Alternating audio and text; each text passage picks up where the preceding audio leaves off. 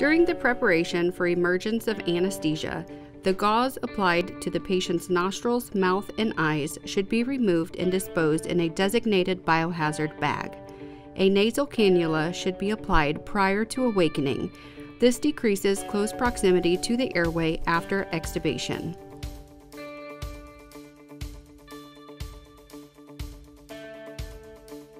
Note that a plastic bag is placed on top of the anesthesia circuit mask to decrease virus spreading from patient coughing after extubation.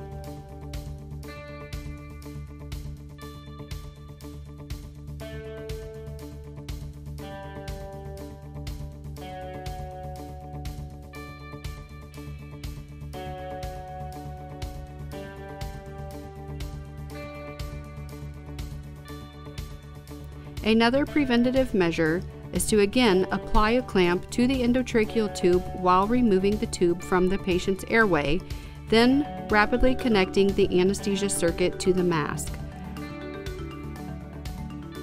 When the patient is ready, the regular surgical mask should then be applied again.